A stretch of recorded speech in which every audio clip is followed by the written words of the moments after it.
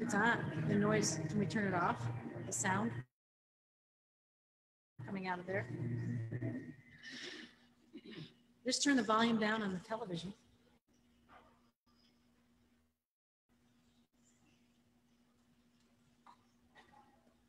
There we go. Good morning. Good morning.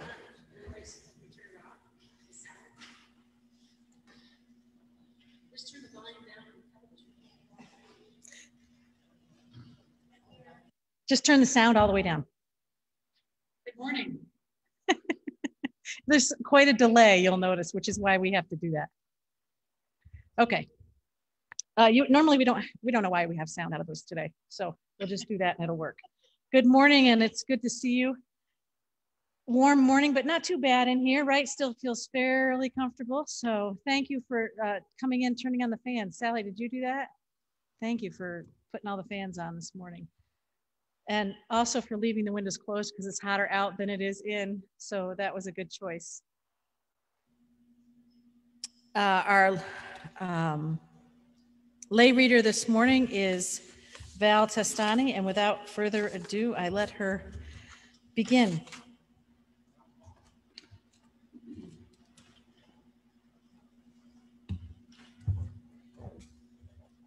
Good morning. If you're comfortable to do so, please stand.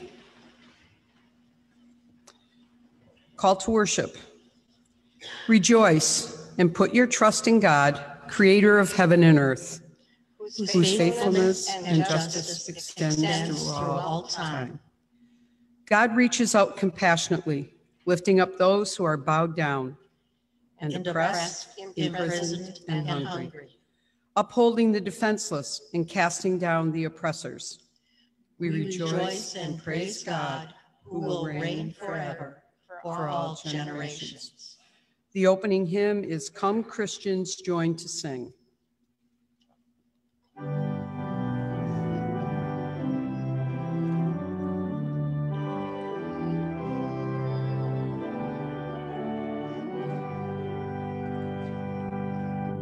Come, Christians, join to sing. Alleluia, amen. Let us give Christ our King. Alleluia,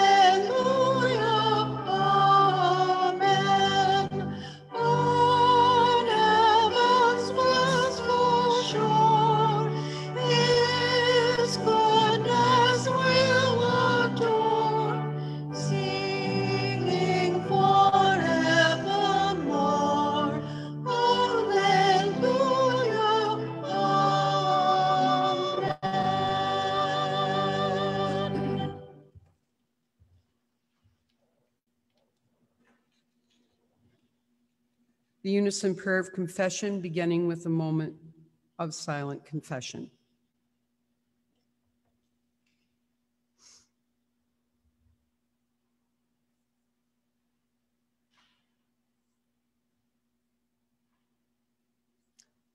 Joining together, joy-giving God, we are people who hear the harmony of your grace and love in our souls, but who sing off-key so often. We want to learn new songs, but those haunting tunes of our past mistakes run through our heads. We long to make a joyful noise to you, but the hurts inflicted on us and the pain we have caused others silence our voices. Sing to us, conductor of grace. Sing of your forgiveness, your hope, your love for us. Strike a chord of humility in our hearts, so our eyes could see all you have done for us. And in seeing, we might believe how much you love us. And in believing, we would echo that new song of hope and life, composed through Jesus Christ, our Lord and Savior. Our words of assurance. Listen to the melody of the good news. Christ is risen, bringing joy into the world. The one who was dead now lives and wraps us in the delight of life forever with our God. Now our dirges have turned to joy. Our requiem has been rearranged as a hymn of hope. Our laments are lost in a cantata of praise. Christ is risen. Christ is risen indeed. Amen. Please be seated. Our prayer for illumination. God of mercy, you promise never to break your covenant with us. Amid all the changing words of our generation, speak your eternal word that does not change. Then may we respond to your gracious promises with faithful and obedient lives. Through our Lord Jesus Christ, amen. Before I read the gospel, we want to provide you with a little bit of info. In the first part of chapter 3, you will find Jesus healing a man on the Sabbath and saying to the Pharisees, "Is it lawful to do good or to do harm on the Sabbath, to save a life or to kill?" But they were silent. He looked around at them with anger. He was grieved at their hardness of heart and said to the man, "Stretch out your hand." He stretched it out, and his hand was restored. The Pharisees went out and immediately conspired with the Herodians against him, how to destroy him. Jesus then goes out and calls the disciple and then goes home.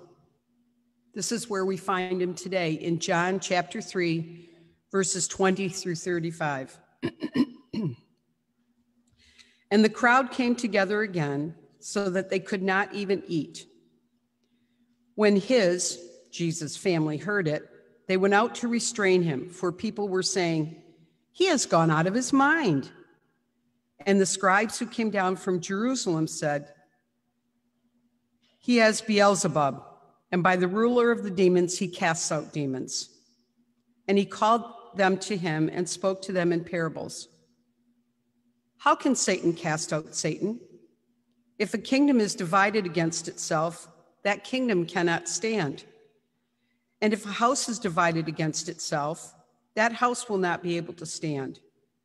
And if Satan has risen up against himself and is divided, he cannot stand, but his end has come. But no one can enter a strong man's house and plunder his property without first tying up the strong man. Then indeed the house can be plundered. Truly, I tell you, people will be forgiven for their sins and whatever blasphemies they utter. But whoever blasphemes against the Holy Spirit can never have forgiveness, but is guilty of an eternal sin. For they had said, 'He has an unclean spirit.' Then his mother and his brothers came, and standing outside, they sent to him and called him. A crowd was sitting around him, and they said to him, "Your mother and your brothers and sisters are outside asking for you." And he replied, "Who are my brothers? Who are my mother and my brothers?" And looking at those who sat around him, he said, "Here are my mother and my brothers. Whoever does the will of God is my brother and sister and mother."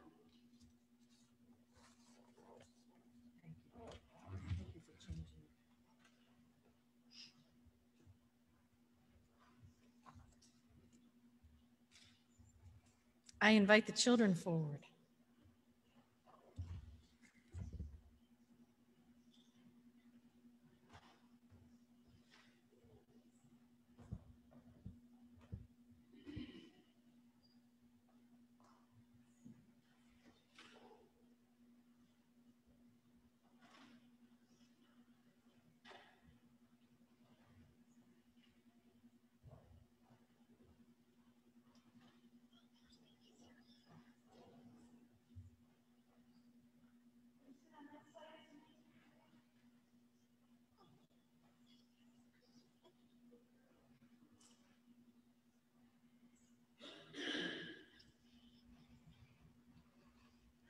So good to see you guys. How are you?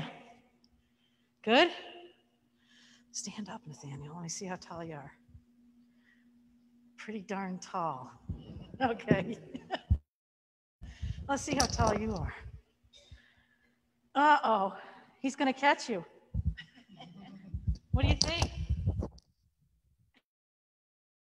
It's good to see you guys. How are you? Getting tall? Yeah? Enjoying life? Ready for summer? Yeah, ready for summer. How's the baby girl? She's good? Yeah, she's beautiful and growing like crazy. What are you going to do when she's as tall as you are? We hope that doesn't happen, huh? You think you'll always be taller? What do you think? Maybe? So do you know each other across the way? Can we do names real quick? Say your name. Loud because you got this silly mask on. Brandon, Travis, Liam, Lilia. Okay, it's Lilia. You want to say it into that? Brandon. My name is Brandon. Nathaniel, Theodore, Okay, introduce your sister. and this is Caroline. Caroline. Who's got a hold of Caroline? Who's holding her? Who is that guy? Is he related to you? Yes. Yeah, it's just I get it's just kind of He's your. You can say. Yeah. You can say what you call him. I know, but What's his name? Do you know? well, I usually call him Dad or Daddy usually. Yeah. Daddy. Daddy works good. What's his name? Do you know? Huh? What's his? Real name? Huh? His Yeah. real name? Yeah, that other people call him. Alex. There you go. Perfect. Perfect. You introduced everybody. Good job. Good job. Well, today I want to talk about this table right here. And this has juice in it, and this has bread. And what do we do at this table? Do you know? What do we do when we get around this table?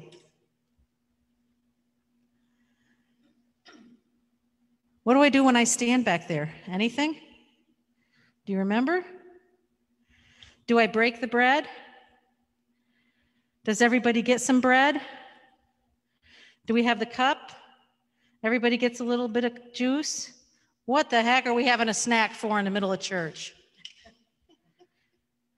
Who knows? What do you think?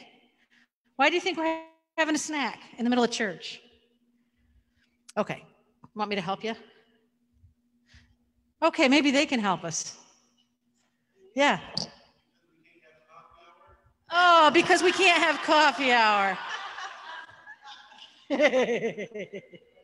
That was good, Jason.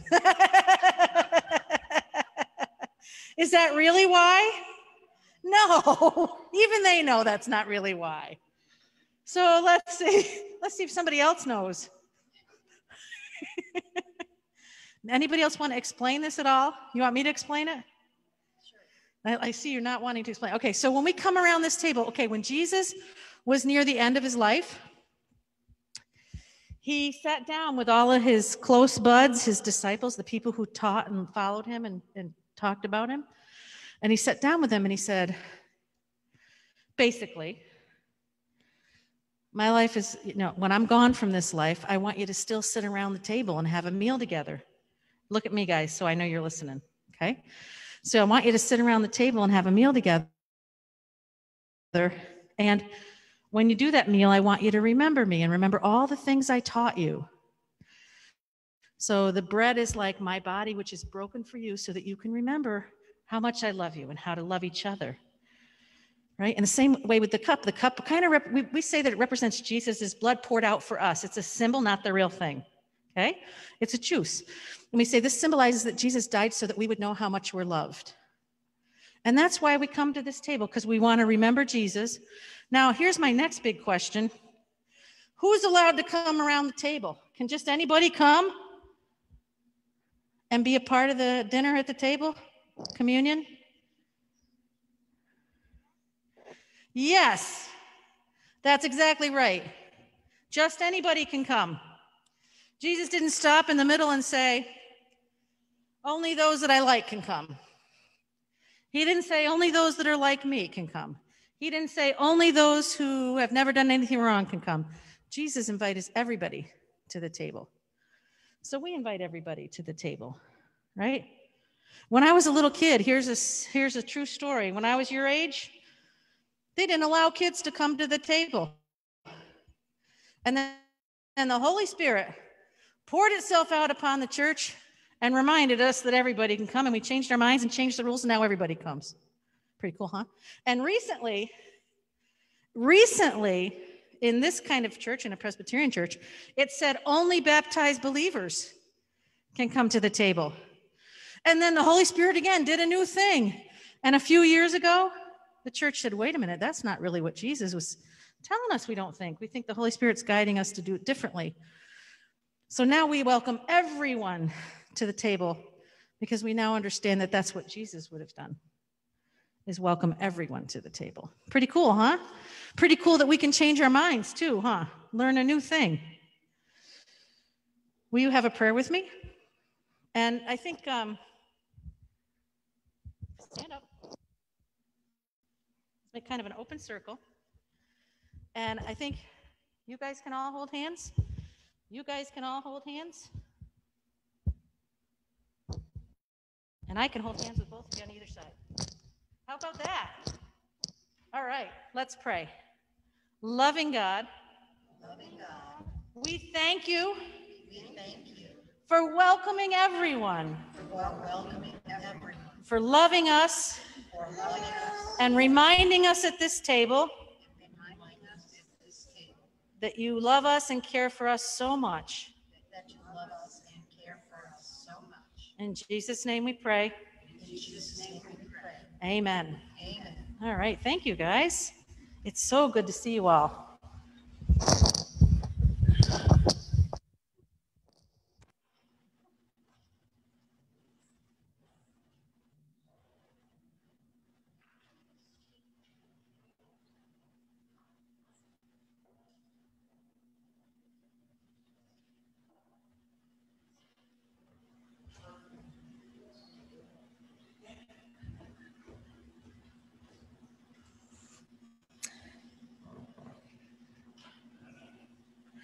I want to thank Val for reading what I thought I had put in the bulletin.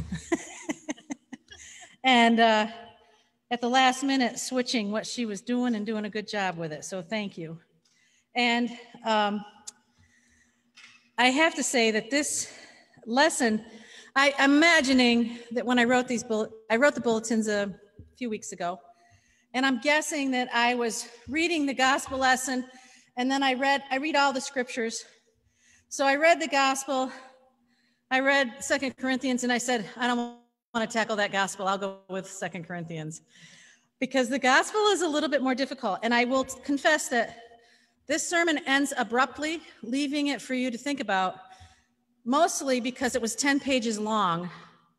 And most of my sermons are 5. So I thought it was way too long for a communion Sunday, and I needed to find ways to shorten it. So I didn't want to take out the illustration I used, and I left that in. But it also discussion for you to think about. And I sort of thought suddenly, well, maybe it's better if I don't answer the question anyhow, because maybe answering the question for 3 or 4 pages is my answer, and we need to answer it differently. So there you have a little short didactic about the message this morning. It's a full and complex lesson. And when I read this, I quite often will read the scripture to Rich throughout the week, just so I say it out loud. And then I'm thinking about it when I'm doing other things. So when I read this to Rich, he said, yeah, there's a half a dozen sermons in there. And so I agree. I've attempted to narrow it down a little bit. And probably you've already forgotten all of what Val read, but I'll help you out. Jesus, many things Jesus talks about in this text. But with verse 24 and 25, he talks about division. It says, if a kingdom is divided against itself, that kingdom cannot stand. And if a house is divided against itself, the house will not be able to stand. If a kingdom is divided against itself, it cannot stand. If a house is divided against itself, it cannot stand. It's an important lesson for all times, but perhaps especially for now and in our time, in our moment. As a humanity, we have to work together. Together, we can indeed embrace the Holy Spirit and bring change to a world that all too often stops with the things God did in history. Did you catch that point in the children's story of the Holy Spirit changing us as a church throughout time? All too often, Christendom stops with the things God did in history, but God is alive and active and present in this moment. We take the stories of Scripture literally, even knowing that Jesus taught in parables, and end up believing that God doesn't breathe anew in us today. We get stuck sometimes and attempt to hold everything to a historic standard without regard for the history we're writing in this moment, without regard for the timeless nature of Scripture. Often Christianity likes to take things so literally that there's no room for the Holy Spirit to speak through Scripture in today's context. In our time, we can see ourselves to be a humanity whose house is divided. Even Christianity as a whole is indeed a house divided. I read this week this piece that I really would like to share with you, and I did share it, so some of you may have taken the time to read it, but it was rather long, so probably most of you did not. When you share things that are more than a couple bytes online, it doesn't get read. And this piece is by a woman named Jen Abel. Well, that's the name she goes by in her blog. I don't know if people have different names but she shared something that some of my relatives and friends who were at one time more evangelical and conservative affirm. She says, and this is a couple pages, so give ear, it's important. She says, I see my conservative evangelical friends lamenting the shrinking of their churches and whispering prayer requests for those who aren't walking with the Lord anymore. I want us to hear ourselves in this, okay? Let me just pause. So even though we're talking about the evangelical right, which is where she comes from, we also can hear ourselves in it. It's both and. I see my conservative evangelical friends lamenting the shrinking of their churches and whispering prayer requests for those who aren't walking with the Lord anymore. Hashtag evangelical is trending on Twitter. There's an entire corner of TikTok with videos about deconstructing faith or coming out of fundamentalism. Clearly, this is a hot topic in Christianity right now. Generally, over the past decades, I have constructed and reconstructed my own faith, leaving behind some of the trappings of evangelicalism while holding tightly to Jesus himself. And I'm not an expert at all. I only know my own experiences, but I've been out of that subculture of conservative evangelical church for a while now. I made some observations from a perspective I didn't have when I was enmeshed in it. The evangelical churches I know are trapped in legalism and entangled with Christian nationalism. Through preaching a gospel of Christ alone, they add lists of rules required for sanctification because salvation might be through faith alone, but evidently sanctification demands great personal effort and discipline. And in spite of these many teachings about world mission, the evangelical God, with a little g, seems to love the United States of America just a bit more than any other country. So world mission tends to look a lot like colonization. And though every evangelical church I've been a part of encourages congregants to not take our word for it, read the Bible for yourself, when people truly read the Bible and come to a different conclusion, they quickly become labeled troublemakers or backsliders or heretics. All that to say there's little room for difference of opinion or difference of understanding. One evangelical church I belong to refused to participate in any activities with believers of other denominations because you may be ushering in one world religion. Yeah, that's one way of looking at it, but some other believers call it a preview of heaven.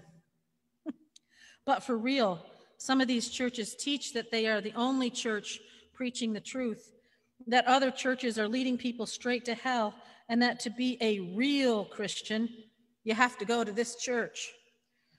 So those evangelical churches create this tiny box and say, if you aren't in this tiny box, then you aren't really a Christian. The tiny box requires attendance multiple times a week in this particular church. The tiny box stipulates that what versions of the Bible you can read. The tiny box forbids alcohol and somehow, in spite of demanding a very little translation of the Bible, twists the verses with reference to alcohol to mean juicy juice or not barefoot sellers. The tiny box fixates on sex and all the rules about sex. The tiny box creates an even tinier nesting box for women with additional rules about what to wear, when to speak, and what personal autonomy. The tiny box, at best, tolerates, and at worst, perpetuates racism. The tiny box conflates a love of Jesus with a love of US and misapplies Bible verses about ancient Israel to modern day USA, promoting Christian nationalism.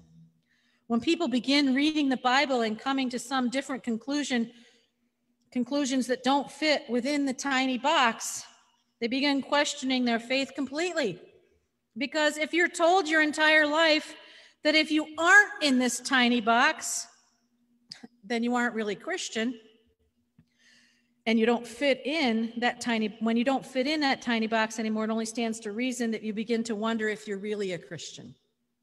Make sense? So here we are. Essentially, the church has pushed people out of the church by turning non-essentials into essentials, by adding rules and stipulations and preferences onto the gospel of Jesus. And then the church stands around wringing its hands about all the people who have turned their backs on the church or stopped walking with God. Parents are weeping over the prodigal children. But so many of these prodigals seem drawn to the life of action. The message of Jesus himself, they don't fit in the church's tiny box anymore. She goes on, I saw something the other day that said, we grew up in a church that prayed for a generation to rise up and bring revival. Well, here we are. Here's a generation of people attempting to take the message of Jesus, relentless mercy and wide open grace, love for God, love for the world, truly good news for everyone, a welcome shelter for oppressed and the refugee and the poor, an upheaval of society's power structure, and wrestle that message from its entanglement with idols of nationalism and extreme capitalism and legalism employs for political power. Perhaps this is the revival we have been praying for. Perhaps this evangelical moment is the revival we need. Perhaps the people who've left the tiny box are the ones who are truly walking with the Lord. And it's time for conservative evangelicals to release the legalism and nationalism and climb out of the box and join us, she says. This is a blog post. Jenna Abel, JENNABEL.blog. 2021, 5/31. Now let it sink in. Let it sink in for just a second, and I promise I will let it go. Let it be out there. We too have a tiny box. I live in it. I worry that someone's going to be upset by what I post. And let me tell you, it's fair game on clergy to attack them wherever and whenever you choose. I live it. I worry because I don't want to deal with that, someone upset by what I post, what I say, or what I do. We, even me, seem actually okay with adding things to what we do as a church, but not taking them away. I'm now getting older, and I don't have the energy to fight about it. It's just time to do the next thing the church always does this time of year. That's how the calendar goes. In the meantime, as we do what we always do, because it's what we've always done, we've added a few things, and I'm getting tired. In the meantime, the Supreme Court is looking at legislation that threatens to roll back a woman's right to make a decision and a choice. Rights that other clergy many years ago fought hard for alongside of women. I'm afraid to preach or protest when my heart says, "Thou shalt not kill." You know, those are the most controversial things I ever post. In the meantime, I know and learn about the wealth and money that was poured into the propaganda and poured into politics to convince us that anyone who speaks out against guns is against the Second Amendment and is a snowflake. In the meantime, people are dying. We as a nation are pummeled with false tales of voter fraud because the nation finally got organized enough to help everyone find a way to exercise their right to vote. We finally found a way to let the marginalized even have a voice in a society that claims they have a voice. Not just those fortunate enough to have time off and the means to get to the polls. In the meantime, state after state, led by a dark money organization called the Heritage Society, rolls back voting to carefully exclude the poor. And it really rolls back voting for those who look like Jesus looked. And we're tired and we're complacent. We are a tiny box, all of our own making, and it's hard and it's frightening to get out of. Study the scriptures. Study what Jesus says.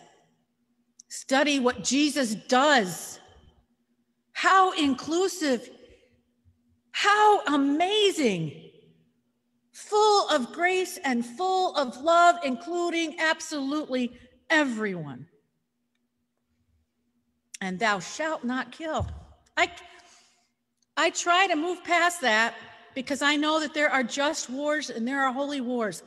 Thou shalt not kill is in my soul. It's not just a word I read in the Bible. It's in my soul. What would Jesus do? What would Jesus say?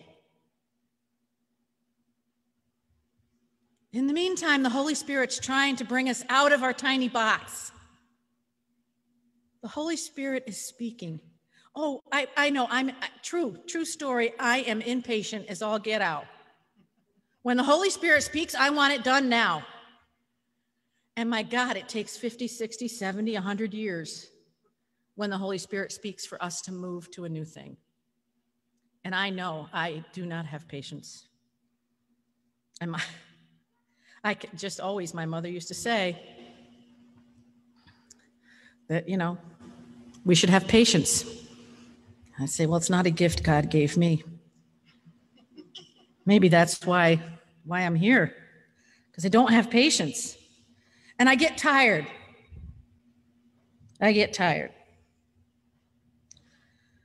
Maybe, just maybe, there are a lot of faith-filled people out there who have broken out of the box, have broken free because they understand we're not going where we pray to go. We're praying to be led to a new time and a new thing, and then we stop because we really are frightened by what is new and different. Just maybe the Spirit is leading us to a new thing and a new time. And if we don't listen, I have to say this, we have to listen.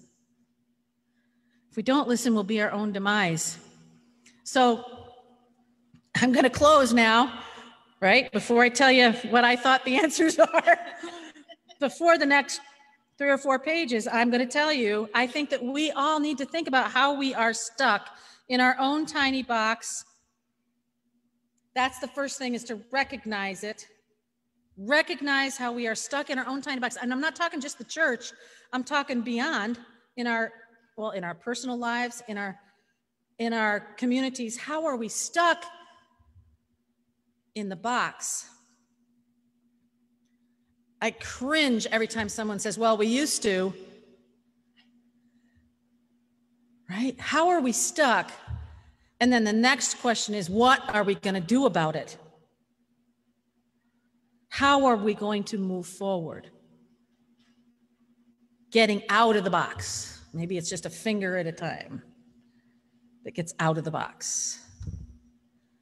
When I was just out of seminary, 1993, I went to the Reimagining Conference in Minneapolis, St. Paul, Minnesota. Reimagining Conference had a picture of a box, 3 sides and then a little curve in. And then it had 3 lines coming out for a creator, redeemer, sustainer, trying to get out of the box. came back from that conference and was told on the floor of Presbytery that I was a heretic. The discussion was tabled and I did not get to respond. So let me just say, I got shut back into the box. I was not yet 30. We keep trying to close the lid. How are we going to leave the lid open? Things for us to not only think about, but to ask people who are not in the church about. We all know many spiritual people who push against organized religion, but maybe the question is, what do we need to do, or how do we need to reform ourselves so that we are serving the needs of a community that's moving forward with the Holy Spirit in the head, leading us? I'll be quiet now. Let's pray. Loving and gracious God, we thank you for your word to us this morning, and we pray that we might hear your voice calling us out of the box. We might hear your Spirit leading us. Help us to not silence those who would do things differently. Help us to be inspired. We pray this in Jesus' name. Amen.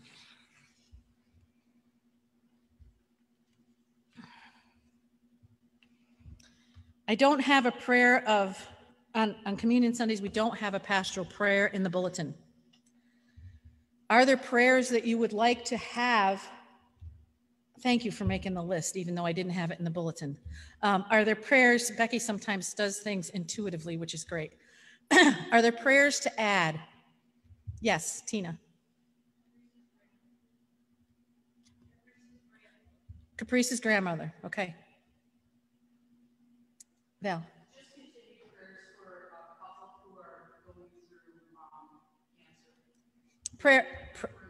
Prayers for a couple who are struggling with cancer. Okay. Yes.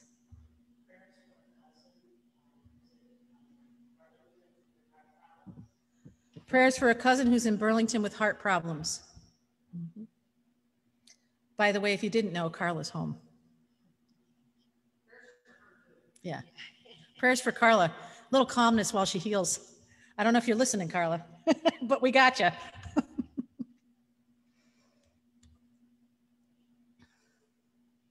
Prayers for Jay as he helps. Anything else?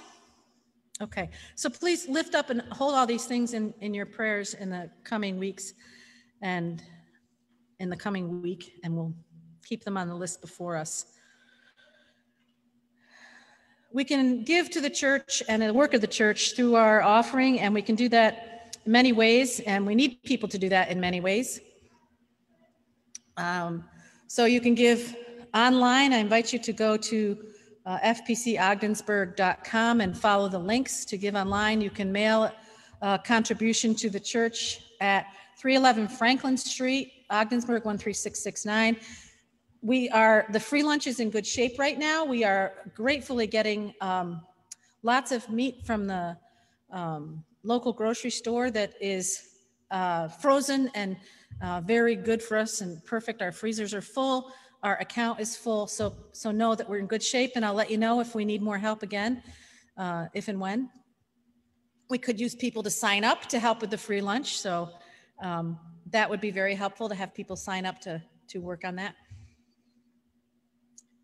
Anything else?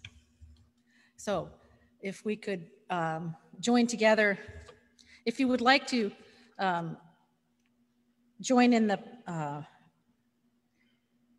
prayer of dedication, and if you're comfortable standing, please feel free to do so. Get your little stretch out. I talked too much today.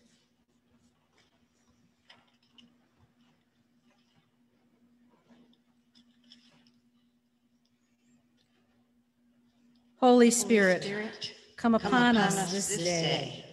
We feel your joy and delight as we celebrate this glorious day. With a sense of happiness and gratitude, We eagerly offer you these financial gifts for your ministry in this community and beyond. May all be saved from selfishness and filled with grace-filled habits of generous giving. All praise and glory be unto you. Amen. You may be seated. I invite us to the Lord's table.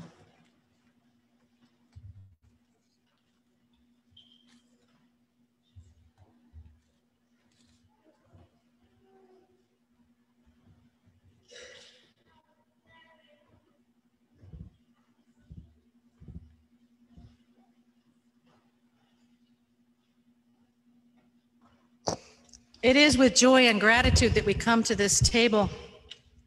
And this table is not my table, not the church's table. This is the Lord's table. And all are welcome at the Lord's table. If you remember that we had the Holy Spirit, we're only a few weeks out of Pentecost, where the Holy Spirit touches every single person, and we are all welcome together.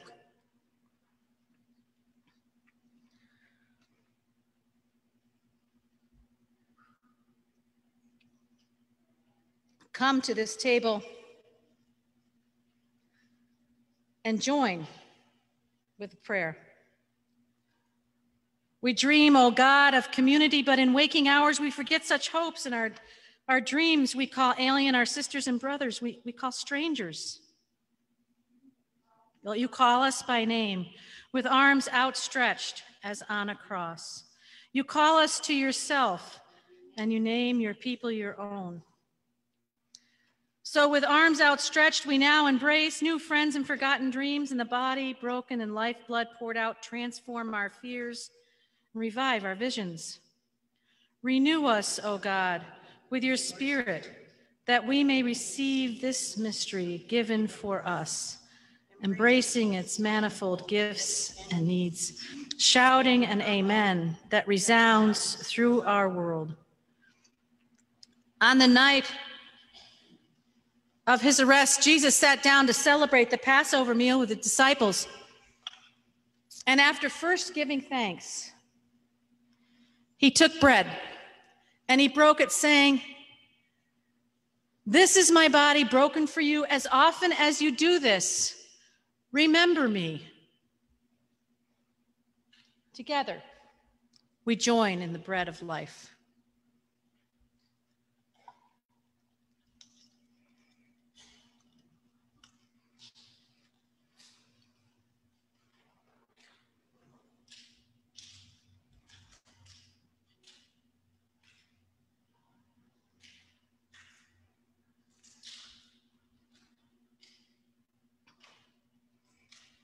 After supper, he took the cup in the same way and said, "This cup stands for the new covenant that is sealed in my blood. As often as you drink of this, you remember me." Together we share in the cup of salvation.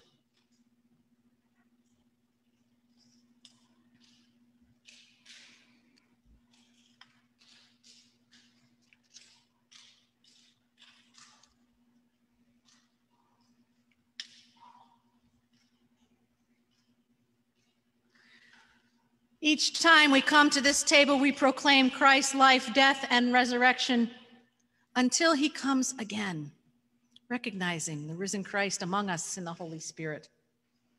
Let us come together for the prayer of dedication. Holy Spirit, come. Oh, I'm at the wrong place, sorry. All praise is yours, O God. You bring us to this table as sisters and brothers. Lead us on through your children's to that glorious day when all your children will gather as family. We pray in the name of Jesus Christ, who is our peace made flesh. Amen.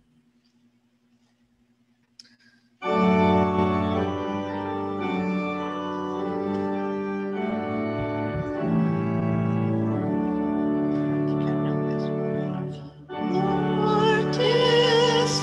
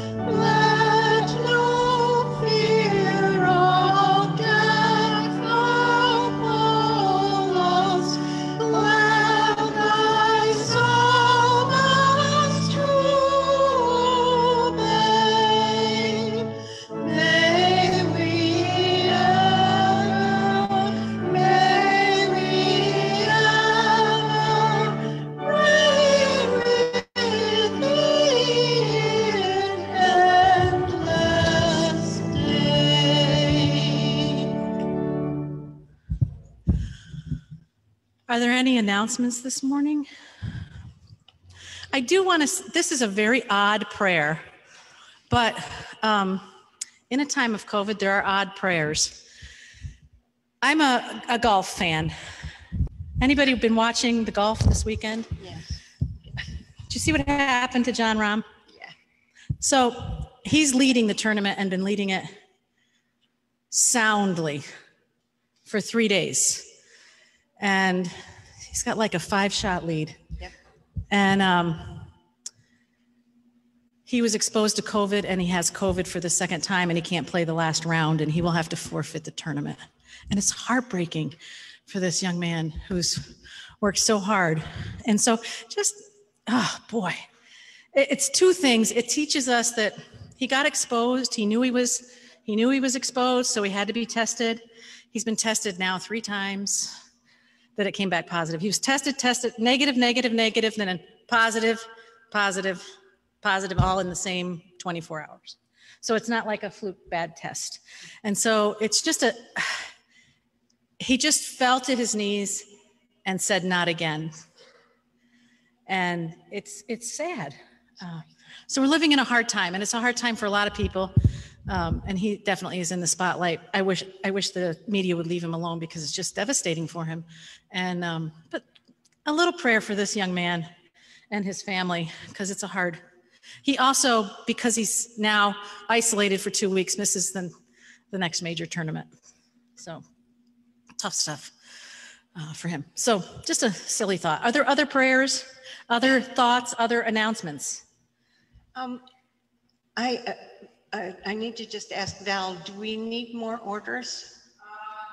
We've got 29. Okay. Oh, we do have 30. Okay.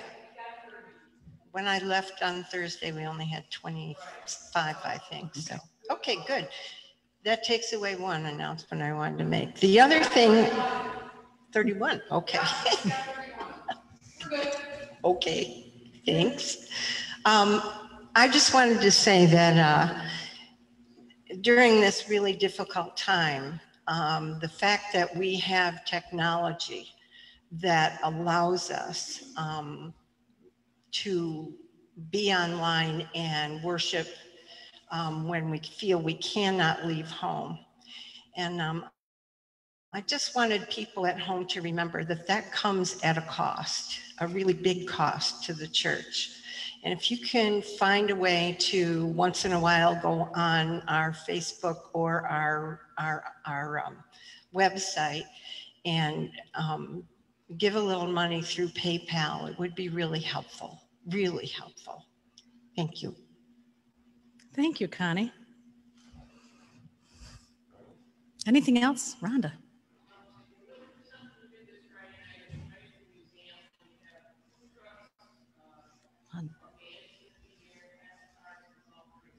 Classic cars, a food truck, a band, Friday night at the museum. That can't be bad. That sounds wonderful. Yeah, outside. Yeah. I've never thought God does weather, but I'll pray for good weather. Looks like it's going to be good, actually. The long range looks great. And it doesn't look too hot. It looks like a 70-ish. Yeah. Yeah. Nice. Okay. So lots to think about. I'm leaving it in your hands to think about getting out of the box. So if you would like to, if you're able to do so comfortably, stand for the charge and benediction.